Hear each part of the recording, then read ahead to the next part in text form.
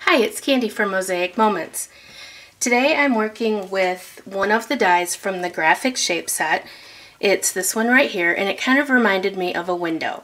And in my studio, my desk sits in front of a huge window, and I'm always looking outside. And these are photos of a deer in our yard that I actually took through the glass window.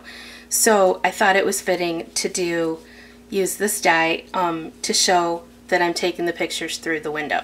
So I want to show you how fun that is.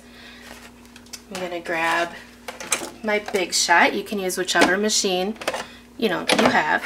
Any machine that handles thin metal dies works with the Mosaic dies.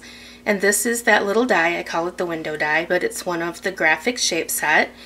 And the first thing I'm going to do is cut out the window portion. So I'm going to line that up on my cardstock and crank it through.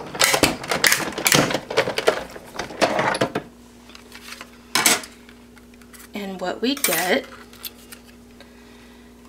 is the frame here with 4 little pieces inside. So there's our frame and the 4 little pieces inside. The A set, I'm going to take the die that cuts for 4 squares, and I'm going to line that up on my photo, and then I'm going to run that through.